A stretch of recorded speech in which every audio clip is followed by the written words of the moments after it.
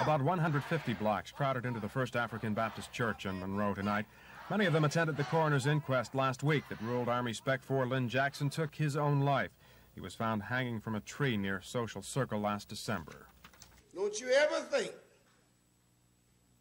they killed Lynn Jackson because he was Lynn Jackson. They killed him because he was black. Williams said the story of Lynn Jackson's death should be spread all the way to the White House. We cannot first be concerned, Mr. Reagan, about the repression of the Polish people. We must first be concerned about the repression of black people in Walton County. And I tell y'all, I'm not nearly as worried about the Ku Klux Klan wearing the sheet as I'm worried about the Ku Klux Klan who is the sheriff. While this meeting was going on, Klansmen were rallying just a few miles away. They'll be there, too, when the march begins in Social Circle tomorrow morning.